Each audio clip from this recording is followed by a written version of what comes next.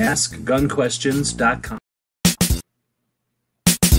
AskGunQuestions.com is a website that we built back in 2007, and since then, for the last 15 years, people have been able to ask questions of simple to advanced nature, and we attempt to answer them in different ways over the years. Join us now as we start a new series to answer gun questions. And welcome everybody to our Ask Gun Questions show. We got Tony Simon jumping in on the road in Virginia. Thanks for joining. Thanks a lot. And Clover joining us, I think, just sitting at home in Texas. Thanks for jumping in. Good to be here. All right. So, and I'm in Arizona. So we go live every Saturday and we answer questions. You can ask those questions here live or anytime at askgunquestions.com. So we'll take a look at those. No questions in the chat this morning. We started a little bit late. Thanks to my co-host, the puppy.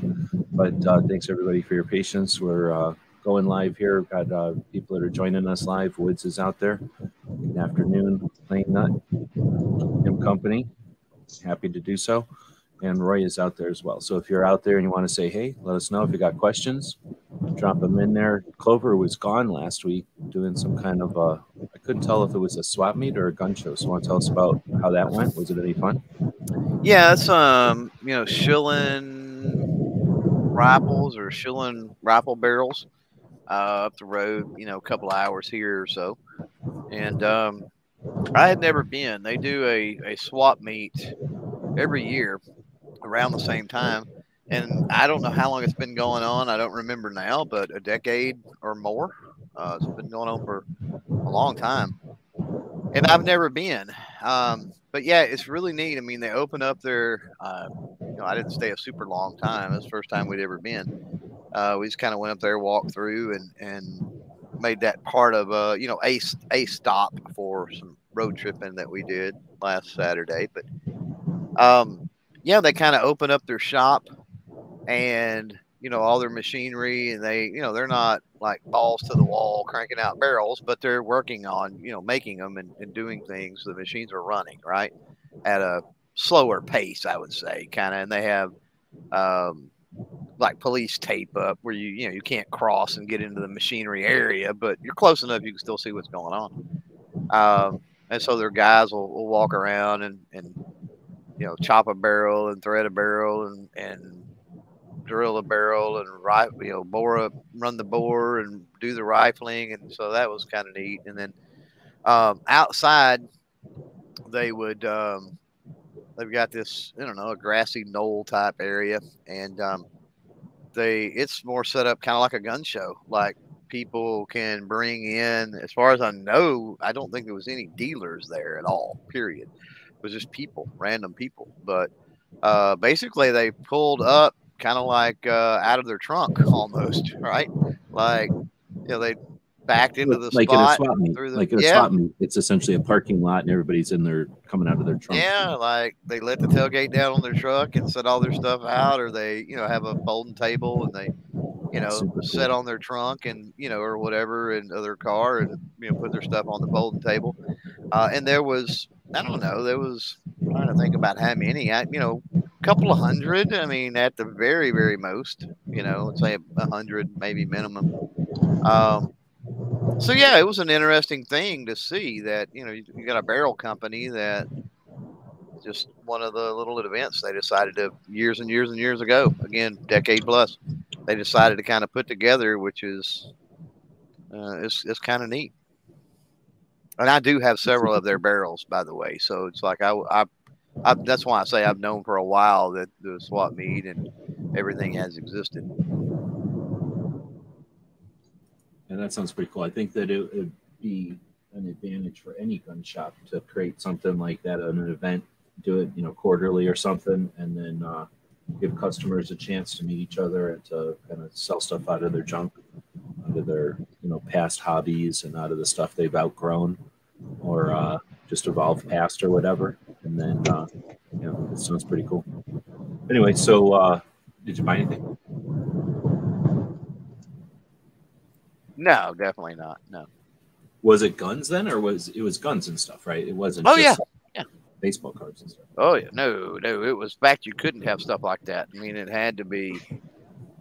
They're like absolutely no, beef jerky, jewelry, random, non-firearm outdoor related. I mean, it pretty much has to be all related to that. So no gold coins and no stuff like that. They've got a policy of that. So it was guns, ammo, accessories, things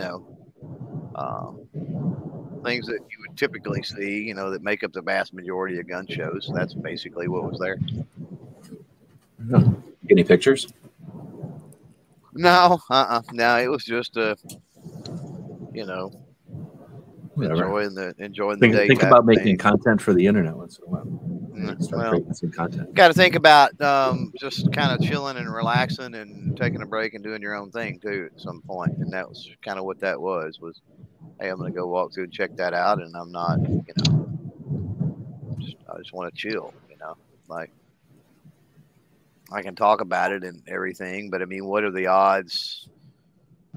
Somebody from way off somewhere else is like, "Ooh, I got to go to that." Like, it's, other than the fact that it exists, I got to think that most of the people that go to that are, maybe they're from the DFW area because it's not that far from there. I mean, I'd say less than an hour south.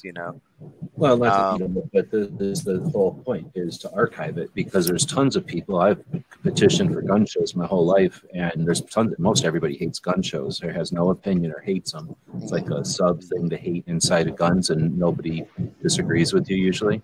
Yeah. So when you have a conversation with people about gun shows and they go, "There's no relevance," they're completely useless.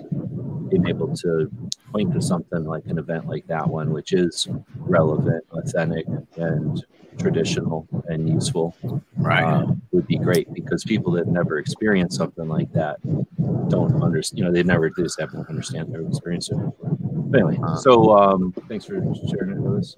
Tony's driving. We're got a couple of questions coming in. I'm guessing those are people that are joining us tonight this afternoon because they're just now coming in.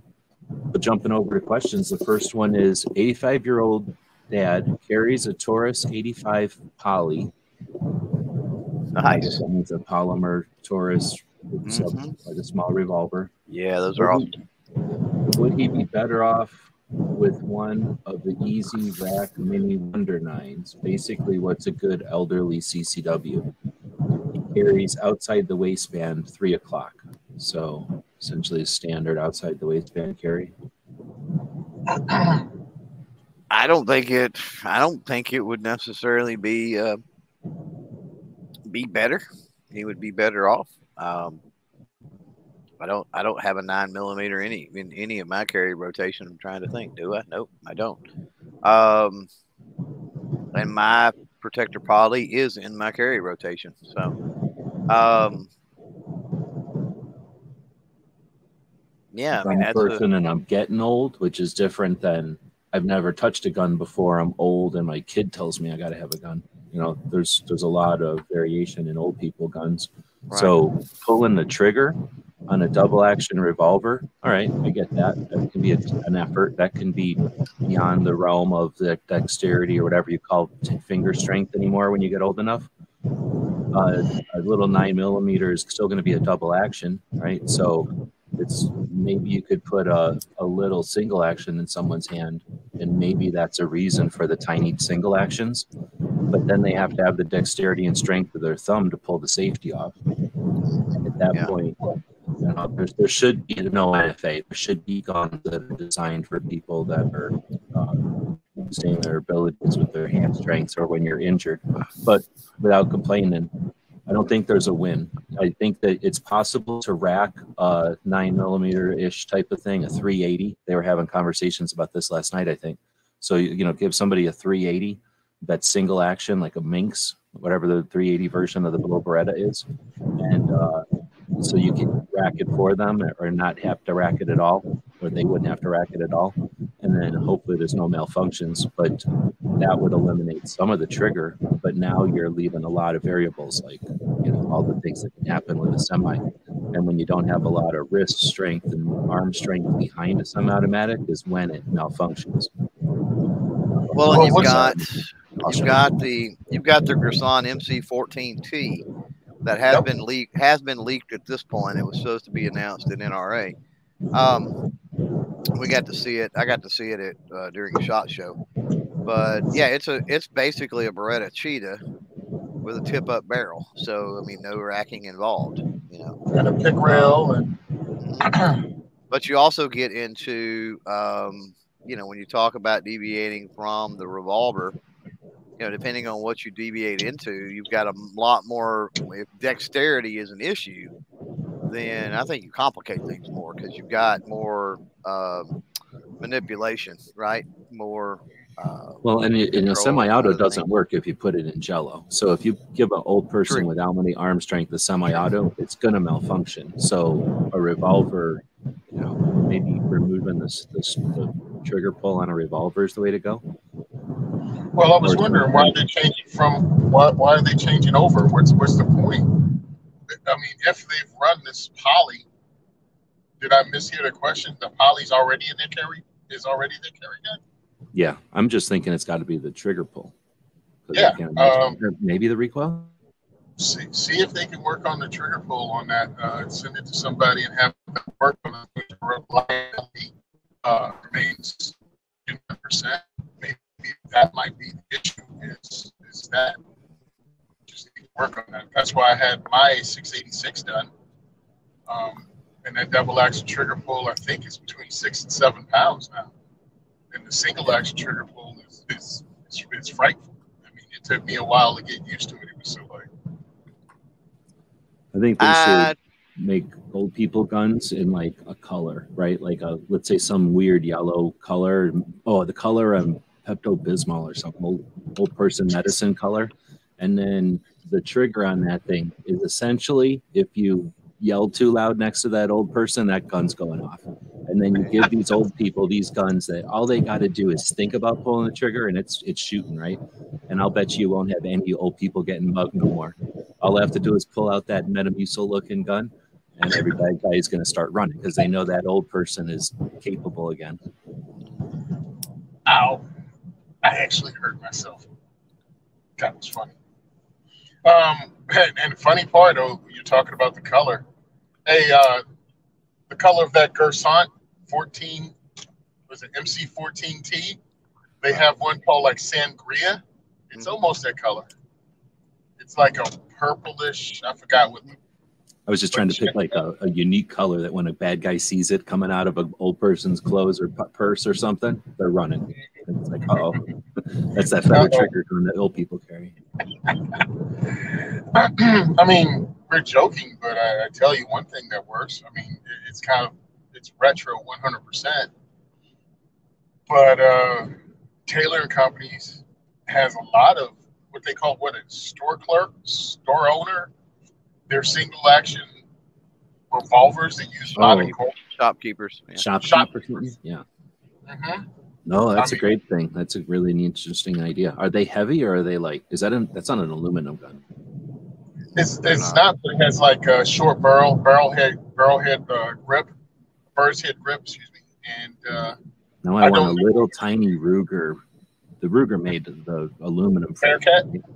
Yeah, that thing is a shopkeep, right? A little tiny old person single action 22 aluminum frame, smaller than a J frame. You think that's crazy, or was that be good for an old person?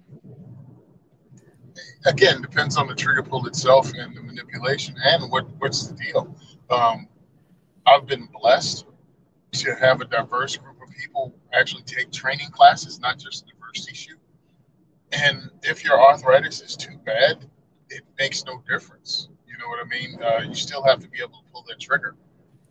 What if there was a way to make one where you know how like the squeeze conquer on HK, if that's that's the first action, and then so you grab it, and by grabbing it, you're engaging the first action, you're cocking the hammer back, and then you have it in single action mode. So as long as you're holding it, it's single action ready to fire. As soon as you let go of it, it goes back to double action again.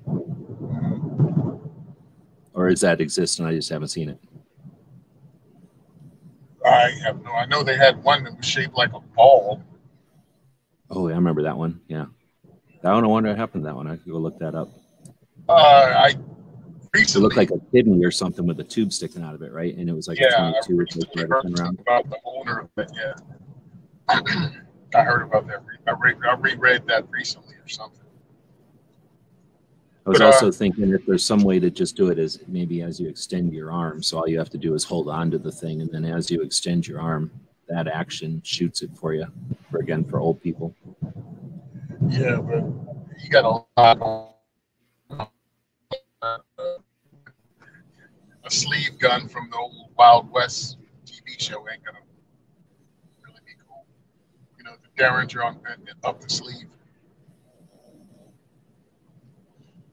But yeah, small.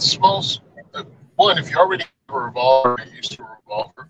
See if you can get a trigger drop if that's the issue. The simpler, the better, because yeah, when you have strength issues, rocking a semi-auto is only going to can lead to limp wristing and causing malfunctions. And now there's just a whole other thing.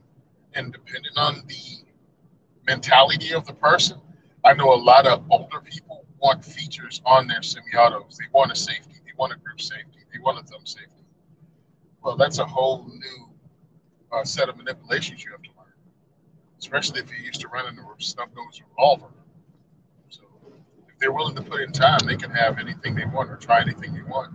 Take them to a range, take them to a rental range, and be prepared to spend a little bit of money. One of the ranges, actually, in Virginia that I went to, they would, if you rent a gun, they would deduct the price of that gun off if you purchased that type of gun. Like, you rented a Beretta just to see if you wanted to purchase one.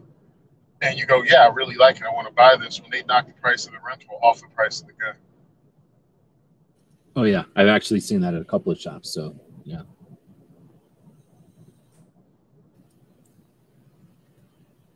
Wood's saying that he used to carry a Car 9, and then he had also said that the Gerson, he's seen it, but the magazine issue, the state that he's in. So the capacity of that thing must be higher than 10, I guess. It's 14. Well, 13 plus 1. Oh, nobody needs that many rounds. It's a dangerous number of rounds in some states. In other states, it's adequate. It's fine. Well, again, if you're worried about that, the EZ and 380 is 10 rounds. I think the only one less than 10 rounds is New York. I think they pulled 7 out of their budget for some reason. What if you were to put a rubber bumper on the front of the slide so that you could just poke it? You could grab the gun in a firing grip and smash it into the wall or poke it into something, and that would rack it. Would that freak everybody out, or would that allow people without dexterity or finger strength to rack their firearms? Call it a pogo stick? Because I know that when the zip... Huh? Clover, didn't they have a holster like that or something that you could actually rack it while it was in the holster? Oh, I remember that one. Yeah, that was in 2009 NRA, North Carolina. I think we did video of that. It might have been SHOT Show also. I remember that guy. I've seen some competition rigs that were kind of like that. And then, of course, you have the ring on the back of the slide that can be put on the back. The wing is probably better, yeah, because then that's less getting in the way of the muzzle and everything. So they're items around. They're just not really mainstream because it is a niche item. Yeah. Well, as the baby boom, the largest generation that we've experienced, ages, we'll see more and more attention given to this stuff, I think. I hope so. So the next question is similar, same person, I think, Woods, and it is the 380 ACP ballistics similar to the 38 Special? Because he carries both of them. I don't know. Do you know? Off the top of your head? Nope. Like 380 is not even close. Okay, so 38 Special and 9mm are closer. Yeah. But understand that the 380 is 9mm short, so no, it's not going to. 38, I mean, the 38 Special was kind of more standard grain weight is 158 grain bullet. For a 380, it's 90 grain bullet. So yeah, I mean, even that is significantly different. Yep. Capable, yes. You know, comparable, no. Yeah. I mean, even a 9mm, if we were just talking grain weight, that's all we're talking about right now. Standard training ammo most people use, and even a significant portion of self-defense ammo is 115 grain. Though a lot of people use 124s, 148s now, but you can still see what I'm talking about with the 38 special and the 9mm being kind of sort of ballparking around the same thing. Yeah. Especially when you're talking self-defense ammo and plus P for 38 special, but yeah, it's a different world. You know, the 380 ACP. I mean, they were for vest pocket guns. They were for much smaller guns. I like the fact they've gotten bigger now because too small is difficult to use for anyone. Well, you've got some inherent issues with 38 special that you're going to have in any revolver, you know, when you start talking about cylinder gap and the forcing cone. So, I mean, it's not utilizing the power of the charge, right? So it has a lot on paper, but that doesn't necessarily mean it equates to downrange energy and everything. Yeah, that's what, you know, when Tony said earlier, like the 9 is way closer to the 38 special than a 380. I would agree, but then I would also say you want to keep in mind that in some instances the 9 could be better because of the, you know, just depending on what it's being fired out of and that sort of thing, because of the negligible, yes, but still loss that you get from the cylinder gap and the forcing cone. So keep that in mind.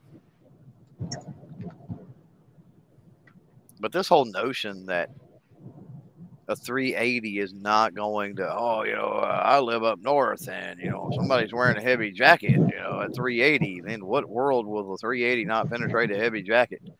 You know? Yeah, I mean, especially using standardized regular ammo. Right. I mean, I'm sure that if you use some weird boutique bougie thing that's not used by somebody, yeah, you could have issues because it doesn't have a track record. Right. But using gold dot HSTs, yeah, you'll be fine. I think a lot of people academically create more obstacles than there actually are. Mm-hmm. Yep. So I was just looking at 380 ammo in, you know, ballistics gel, which is, you know, a medium that's used as a consistent whatever chesting bed or whatever. 380 goes about 10 inches into it, and looks like 38 special goes more like 13 to 16. So I would say both of those are capable of going through clothing. I mean, I don't know what, if you shot a BB gun into gel, it's still going to go a couple inches in. So a BB gun might bounce off of something. Actually, let me see if there's BB gun ballistics gel. Because, you know what I'm saying? Like, in other words, going through clothing, I agree with you. Like, it's not a issue. It's just maybe how well it performs. But I don't think you're going to get any 380 that hollow point is designed to be super, you know. Okay, a 177 pellet going into ballistics gel is 4 inches. It's hard to say. Nobody's really doing much BB gun stuff. But yeah, BBs themselves go about 3 inches. So that all depends on distance. It depends on the amount of air, whatever power behind them. Well, sure, but just for generalities that, right? or whatever. Yeah. But if a BB's going 3 inches into gel, and a BB may or may not go through a jacket, probably not, right? A 380's going 10 inches into gel. It's night and day. All I'm saying is it's not like, oh, it's barely as much as a BB gun. No. Right. Yeah. Yeah. So, expensive gel is now, and it's reusable and everything. Really interested in kind of stuff. People could dig into it if they really wanted. All right, so Are they similar? No. The 380 is, what would you say, about 2/3 as much as a 38? If you just had to pick all the different characteristics, put them on a scale. There's a 9mm between them at least. So they decided somewhere in the world that we need something between these two, or something more than 380 at least. And 9mm was adequate. So 380 wasn't so inadequate that it was left behind. It was just on the realm of what people are looking for. And 38 special, I would say, is right in the middle of what people are looking for, power-wise, I think. You can get way more power out of a handgun, and then it becomes uncontrollable and useless, right? So I think that's something that people don't pay attention to on one side very often. That's why the 45s aren't as popular as they could be, or if even 40s. It's more gun to hold on to when you're shooting.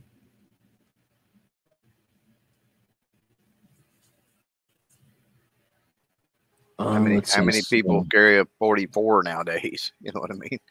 Right. I know old guys that did. Wait until they're super old. They might still be carrying them for all I know. Right. Because for whatever reason, they were so comfortable with it. It's kind of like, it's my Harley and I'm used to riding it. But it doesn't mean that that's what somebody's going to jump on brand new. Mm-hmm. Right. And that's not what somebody's going to drive to work every day. Even if they could drive it, they don't want to drive it. Yeah. Yep. Right. I'm kind of jumping through. Sorry, so I'm kind of reading and talking here. I think roll call was saying what would be better, the 380 or the 9x18. 9x18 is that Makarov, so definitely 380. Makarov is only going to find it in some inexpensive guns, which are fine, but lowest bidder communist, they're neat, but they're not number one thing you'd want to go grab and get something in 380. You go get something from Italy, from Beretta, or something from Bulgaria. I think that'll gather ballistically. Yeah, ballistically, they're very, very similar with a slight edge to the Makarov. But the problem with that round, well, they're made to shoot through machine guns, so they're probably a little hotter. Yeah, the problem though, if you're looking strictly ballistically and power factor, I mean the Makarov has a little bit of an edge. But then when you look at realistically, right? Like the availability or the variety of ammunition that is available for various purposes and whatever, self-defense, target practice, whatever it might be, it's almost non-existent with Makarov, period. Just almost non-existent. I mean, you get a ball and that's it. Like FMJ is pretty much it. One flavor, one grain weight, it doesn't vary hardly at all. A lot of it is milsurp. A lot of it can be corrosive. A lot of it, that sort of thing. I mean, there's steel case. You're not reloading it. It's necked. Yeah. There's a lot of major mainstream manufacturers. You know what I mean? That are making that new anymore. So you've got that to contend with, and then as you point out, G, you've also got the variety of firearms too. Like unless you go, and those things have crept up in price big time. Like once upon a time, you could pick East German, Polish, Hungarian, whatever it might be, Makarovs, under $100 all day, every day, very, very easily. Yep. And now, I mean, $300-400 plus, they're pricey. So, they'd be like, hey, if you please buy one of these Makarovs, we'll throw in a holster and some extra mags and some ammo. Like, just take them, please. Yep. Right. That was the way it used to be. But yeah. I think a lot of us are caught up in the mental. What about Tokarov? That's a powerful round. Yeah, no. What are you going to launch it from? A CZ52? Oh, that's a flamethrower though out of a CZ52. Yeah, they're neat. But they're not. It's like shooting a Mosin. They're neat. Yeah. In some places, they got their place. If you got to put something in the hunting cabin, then heck yeah. If you got a Makarov, perfect place for that. When I qualified for my what was the CHL back in the day here, the guy on the line to the right of me was doing his qualifications with a CZ52 and a shoulder holster. So, okay. So there are people that choose that. There's each their own.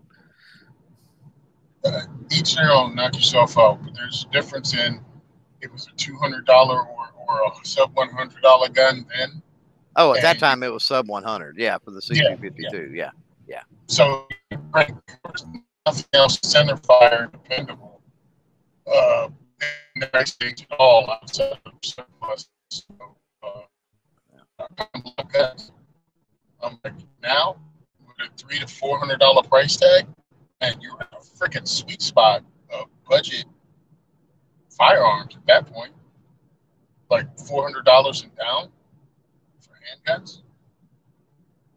I mean, you have some of the Canics, you have some of the Tauruses, G3, G4, and that's all I can think of. Oh, you probably something also.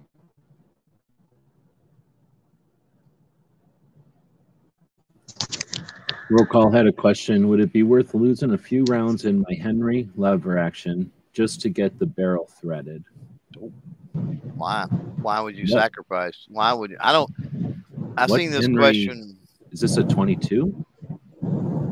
I don't know what it is, and I don't understand the question, because the gunsmiths I know that would do that job, you wouldn't lose any rounds by them. They're not going to be chopping the mag tube and stuff. Like, what they would do is they would essentially pull it down, thread the barrel, move the rear sight back, most likely, thread the barrel, and then probably build an extension that moves the can past the mag tube. That way there's no loss of rounds. So my recommendation is going to be, don't accept the trade-off. Find somebody competent enough to do it and do it right, where you've got the threads and you keep your round count. It's entirely possible. I don't know why it wouldn't be. You might have to take off all that stuff to do what Clover just said, but then, yeah, put a... You're going to have to take all that off and chuck it up in a lathe. Yeah, that's what I'm saying. But then put it all back together and then extend the threads, the new threads out. You can keep the same crown, I bet. I mean, I'm not a gunsmith, but I would try to keep the same crown. Yep. Just absolutely thread the outside and then put that, I don't know what to call that, like steel sleeve essentially. And then, but anyway, most, I think that's so maybe talk to a gunsmithing school, and that could be a good challenge for some students. Yeah, what I've seen done, and had a couple. I've had some barrels that have been chopped previously and been extended. There are gunsmiths out there that are amazing at what they do. I've got a Ruger. It's one of the old school 2245s, and the guy, somebody had chopped the barrel down. It had like a 5.5-inch barrel, I think, originally. And the guy, I had a buddy of mine actually give it to me, and he was always tinkering with stuff and whatever. Anyway, he had chopped and threaded the barrel at like 3 inches or something. And I'm like, oh, this sucks. And so gunsmith buddy of mine, he's like, yeah, I think I've got a takeoff 22 barrel of some sort here. He's like, I'll just thread this and I'll fit it to where the rifling and everything lines up, and then I'll thread it on there and pin it. You know what I mean? So there's all kinds of, if you're talking about a good, competent gunsmith that is a good machinist, like there's a difference between a gunsmith that just swaps parts out, right?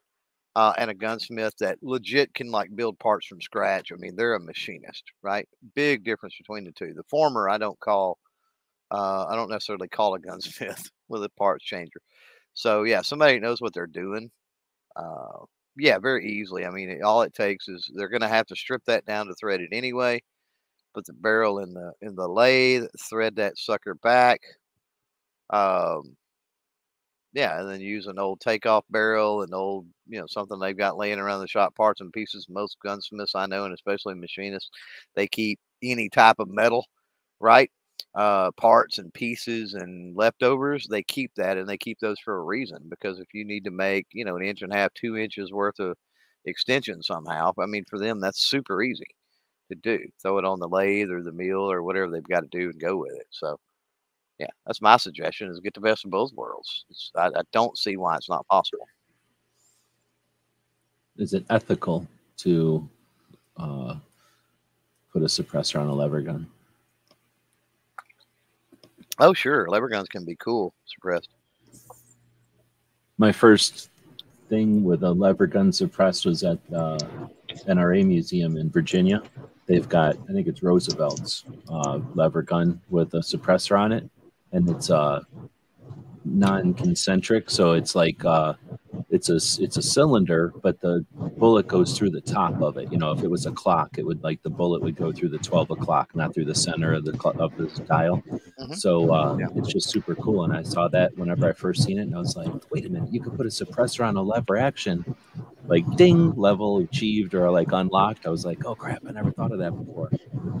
So I grew up my whole life not even thinking about putting a lever suppressor on a lever. So we didn't think about putting suppressors on nothing. People don't even know how good they got it nowadays. At least I never thought about putting a suppressor on nothing. I don't know what it's like in Texas or in where Tony was growing up, but there was cans in movies occasionally, like James Bond would put a can on, but it was a dream to live in a world where you could just go to a store and buy a selection of cans from manufacturers that are competing with each other to make cooler and more better cans.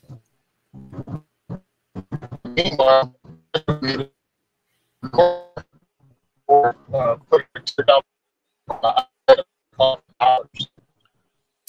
that's how they were recording one of that saw for some suppressor. I think that's what they called it back then.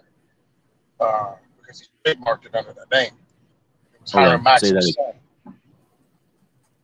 So okay. Go again, because most of that was broke up, but we heard Hiram Maxim's son. So I guess make that. Yeah, Hiram Maxim's son invented the suppressor here and trademarked it, or whatever you call it, copyright trademark. Anyway, he created it, and they were around $7. And when it went on to the NFA as a $2 item, it pretty much took it out of the loop. Why would you even want one? You know, $200 was a significant amount of money. And again, the item itself was $7. Yep. Yeah, people don't. I never thought about the cost of them when they were brand new. I think I remember seeing something about they were so much shipped or something, but I forgot. It's a slippery thing when you start talking about, suppressors and history and modern times. And, one of the things that you've got to bring up, but you don't want to say it too loudly is, when you talk about the stamp and inflation and, all of that, like it was a totally different ball game back in the day with the NFA than it is now. Now it's directly opposite, right? $7 suppressor, a $200 stamp. Nowadays it's a $1,500 suppressor and a $200 stamp. You know what I mean? It's a big difference. Oh, I hear what you're saying, but I'm going to counter it with just because I can. I was just listening to, I think it might have been the Polite Society this morning or something else. It's been bleeding together. I've been listening to a lot of 2A stuff.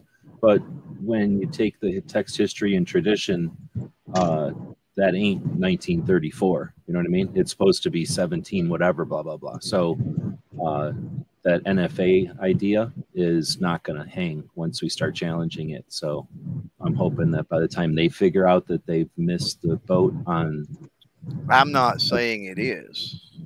No, I know. I'm just saying by the time they figure it out, though, I'm hoping that it's just gone, so they don't have to ever get a chance to realize what they missed out on. I'm flabbergasted that they've never tried. We know how dubious they can be.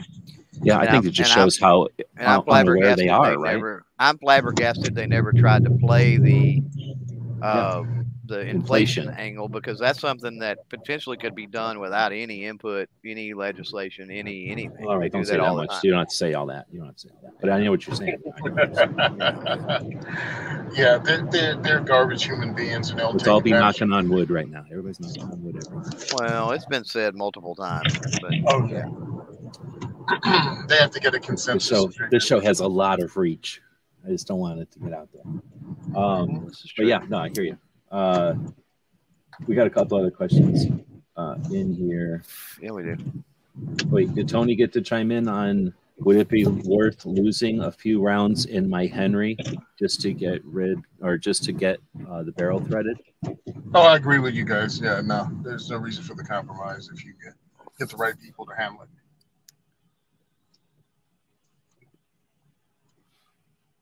Very possible to even find a takeoff barrel or something somewhere and just put another barrel on it altogether. Oh, and like I was saying before, if it's a new purchase or if you're looking at a Henry to be suppressed, I mean, you have, not the big boy. What is it? Steel? No. All weather? Is the all-weather threaded? Yeah, Henry makes them pretty much multiple versions that are threaded, but I don't know them all, but they do make. Well, I got a Frontier.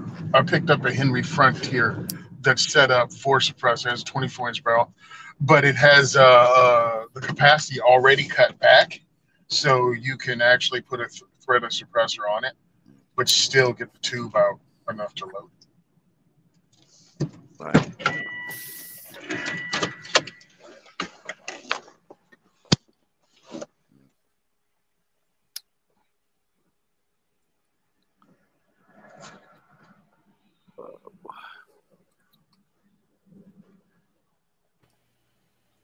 All right, so the next question comes in from Vu. So that's a new name out there. Thanks for jumping in and asking a question. It says, hey guys, just hopping in to say what's up. Wanted to know your feelings on ammo scalpers and see if y'all have any issues with them in your neck of the woods. So it's a great question. Actually, I don't know if anyone's ever asked that one before. So how do you guys want to answer that one?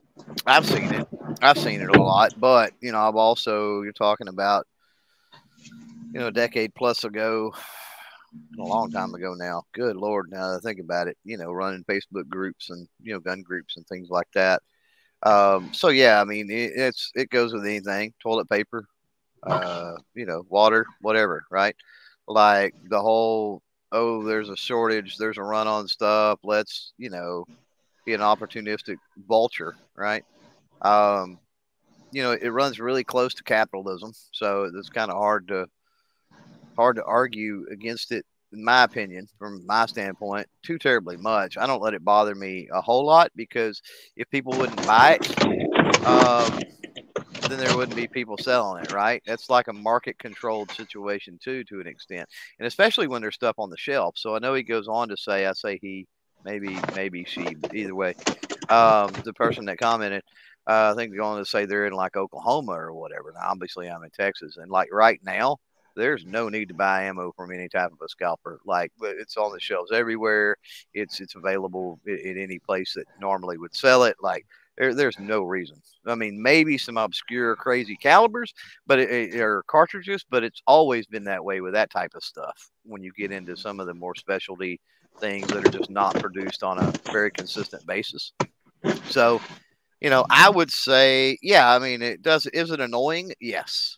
Is it just a part of the cycles that we go through and seeing that and having to kind of learn to ignore it to an extent? And then when you have the opportunity to advise people that, you know, that person's trying to sell that for this price, and you can go down to the, you know, local sporting goods store, whatever it might be, and get it, you know, $5 a box cheaper or whatever the case may be. There was something else. He was talking about limits too out there. And I'm not even seeing limits anymore in my area and haven't for some time. But I would also keep in mind, because this is something that comes up when we talk about this. It's like, oh man, there's these scalpers and blah, blah, blah. And I can remember the post 2013 run. And especially for me, because at that point I was really heavy into youth shooting sports. We were burning through a lot of 22, and that was one of the things back then that become somewhat difficult to get a hold of. Thankfully, we had grant programs and some other things in play that helped us. But you know, I've made my fair share of Walmart at 6 o'clock in the morning. Learned how to play the app and figure out when stuff was coming in, and you know, get my 3 boxes or whatever it might be. Now, I wasn't reselling that. Not that I did not sell some ammunition back then, because I certainly have. But, you know, I would pick up my allotted stuff. And I mean, that was, you know, it got us by doing that, right? And yeah, it was annoying because it was the same old crotchety dudes that was there like every morning. And, you know, as soon as they got to the parking lot, they proceeded to take pictures and would meet people right there in the parking lot before lunch or whatever. It likely literally bought it, took it out of the parking lot and sold it. And that gets a little bit aggravating, because like those people could have went into the store and bought it, right? And like, You know, they're literally in the park, but then again, I go back to there. If there's a market, if there's somebody buying it, like I don't know. But you know how they have that deal where now you can drive up to the parking lot and Walmart brings your stuff out and gives it to your car. Mm-hmm. Do they do that for ammo? I don't know. I don't think so. I don't think they do. I doubt that because it's sporting goods. Okay. I don't think so. But just real quick before Tony jumps in, I was going to finish up something and say, since they did mention mom and pop shops, keep in mind of something. I see when these cycles happen that that there are shops out there that get blamed for gouging, which is a little bit different than the whole ammo scalping thing. They do get blamed for that, but keep in mind when shortages happen, especially your smaller shops, they are like the last to get like the little bit of scraps from the distributors. They don't get as good of a price. Yeah, they're not buying cases, they're buying boxes. Yep. So that's why you see a lot of times higher prices with that. So just keep that in mind. And I'm not saying some shops don't legitimately gouge. I mean, it's and they can't drop off 2 or 3 stockers and make the salespeople stock the shelves and incorporate fluctuations in prices like that. They've got an employee and their family. They've got what do you call it? Bills to pay. Yeah, I agree with everything you guys said, but here's the thing. Make yourself scalp proof. Buy your ammo a little at a time on a regular basis so you never have to be a part of that silliness. 2012 taught me that, and I learned it by accident because what I would do, and it doesn't mean I'm smarter than anybody else, it just meant that I live close enough, I work close enough to a Walmart, and the guys were cool there. And this is before anything stupid happened. I was just shooting my 22 a lot. And I would go and pick up a 325 round box. Well, they were $20 back then. So I'd buy 2. I'd buy 1 off of pay week and I'd buy 2 on pay week. And I ended up, just by consistency, stocking up on 22 long rifle. And I did the same thing with 40 and I did the same thing with 9. I just, circulated through. So when times hit and it goes nuts, you already set. Stop just buying every time you go to the range, stopping by the store and picking up a box. Because that's what I think some people do. It's like, yeah, we're going to go have a range day. I want to go pick up 2 boxes of ammo. No, pick up a couple boxes a week. I mean, I was doing it when 9 was $9.99 for a box of 50. Right. And I was able to stock up to the point that I had thousands of rounds.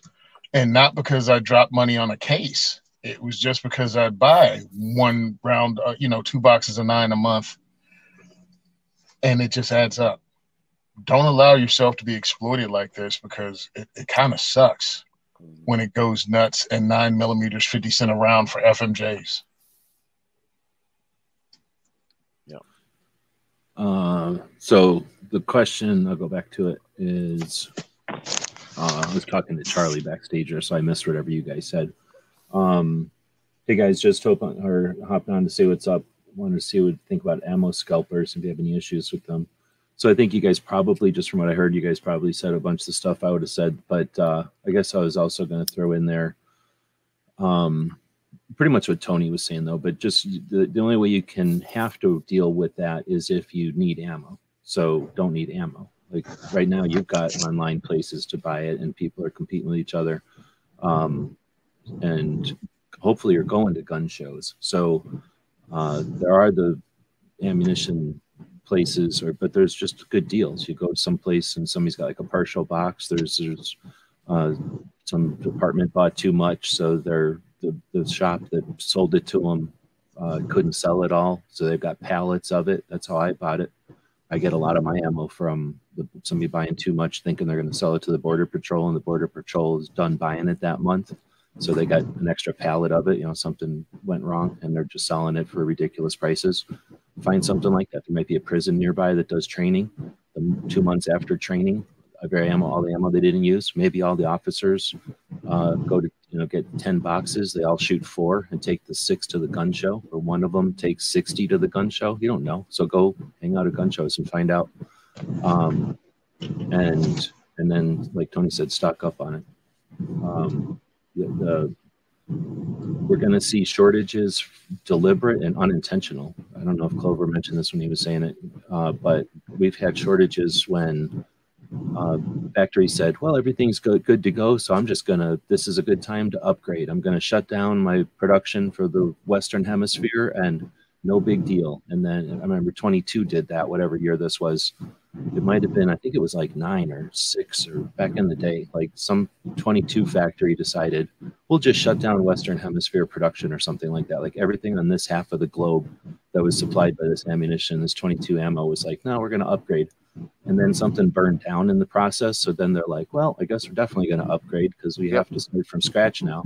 And then at the same time, Europe said, okay, 22 is legal. What the heck? And then boom, you couldn't buy 22 anywhere. It was like $1 million a box. Everybody wanted 22 all of a sudden. And that's when the internet was just around and long enough for everybody to go, hey, some people are buying too much 22. Because if they see an old guy go in there and buy boxes and boxes of 22, they go, oh, he's hoarding, right? They don't think like, oh, that guy takes that 22 to the youth shooting club or whatever, and just, dozens of kids are shooting that this weekend. I can't tell you the number of donations we got during that time that people would call me up and go, hey, I've got some 22 if y'all need it, Yeah. Like, yeah, absolutely. And it'd be multiple boxes. I got like grandchildren, and and 22 is cheap, or 22 is getting hard to get. Like, well, I'm gonna keep taking my grandchildren shooting, so I'm gonna go buy some 22. It's not necessarily hoarding, and unfortunately, even though I hate to admit it, sometimes even with 9mm, that's being hoarded so that people can recreationally shoot. It is legal to recreationally shoot 9mm. And some people actually enjoy it. I've heard. I don't believe it.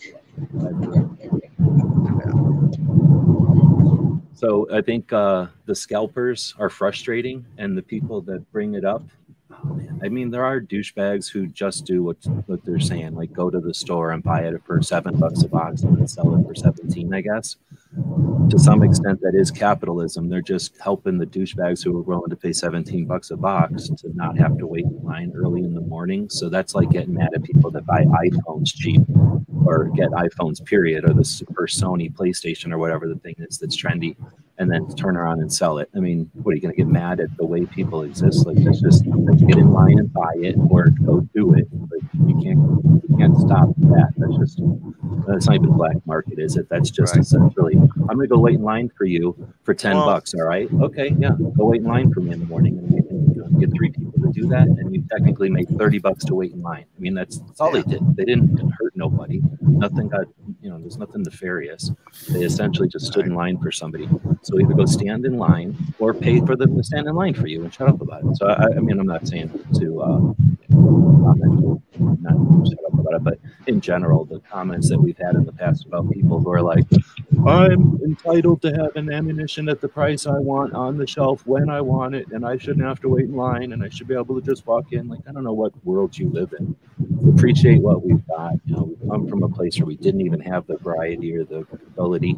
We had nothing to shoot it in, and now we have all these things to shoot it in and places to shoot it. We've got people to talk about it all with. This is golden age, if not on the road to an even better golden age. But anyway.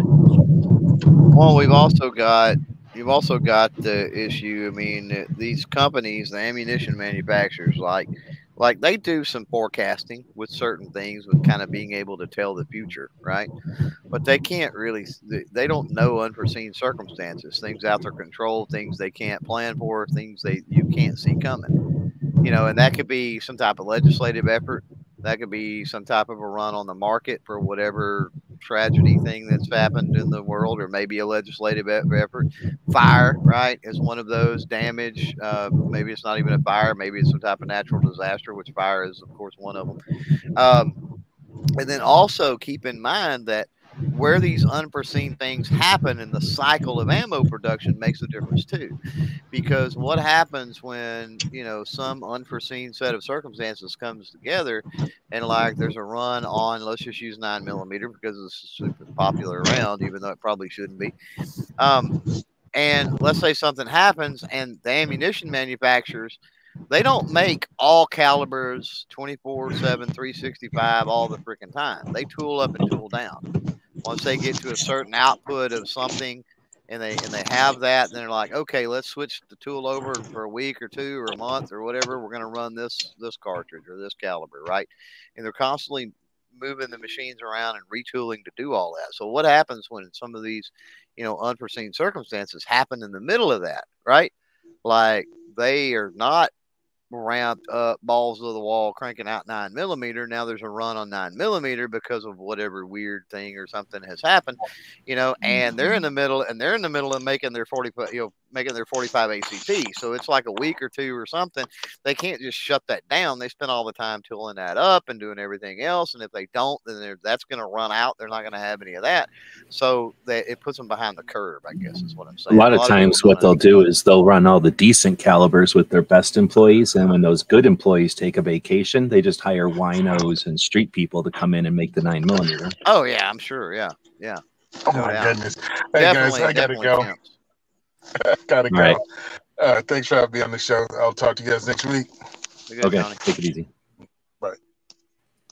Couldn't handle that kind of 9mm talk. All right, so I don't know if we had any other questions. There's a question about some other topics in the questions that were coming in over on the spreadsheet, but I think we hit all the ones that were live tonight. Good. Or this afternoon. Tony out there was saying you didn't blag it, but when we were talking about the curbside pickup, he said he couldn't even get pellets curbside pickup. So yeah, I'm guessing he means BBs, right? So yeah, that's messed up. I wonder if they'll even bring out like propane or I don't know, butane tanks. It's something they might just be scared that they're. I'm sure, and I'll be honest with you, that's gonna be store policy stuff. Not even company policy stuff, right? But a lot of that'll be store policies. Just you go out to some place that's next to the trailer place in the Rural King, and they're going to be like, "Yeah, we'll take out some ammo. What do you want?" I've got a sister-in-law that she's been a manager at Walmart because she's been manager at several for a very, very long time now. Good Lord, she's got 20 years into Walmart. Probably she's got a day, and yeah, so I know this to be true. Like we've seen a lot in the past that we've seen these press releases with quote unquote company policy from Walmart or whatever. And she's like, yeah, but Walmart also has a lot of leniency as far as the store and what their store managers allow in the actual store policy too. So, you may not be the case where Tony went, but then, I may be able to go do it here. I mean, it's entirely possible. So just keep that in mind.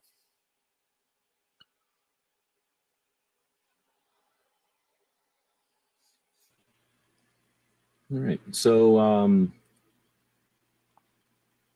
anything I didn't get a chance to ask you at the beginning of the show, anything come up over the last couple of weeks now, since it's been a couple of weeks since we chatted on this show, that might have come up where you thought, oh, I'm going to bring that up on the Ask Gun Question show?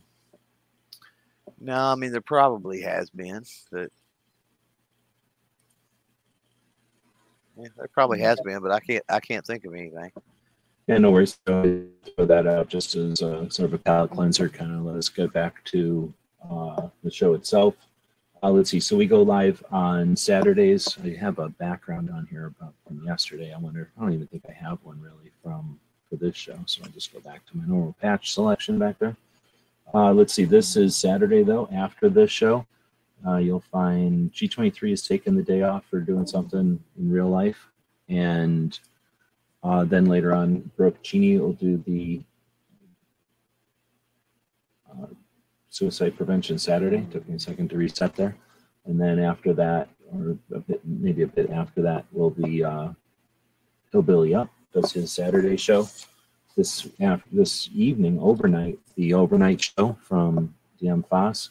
I don't know if that one is posted yet or not. Saturday. So, there's a lot going on Saturday, typically.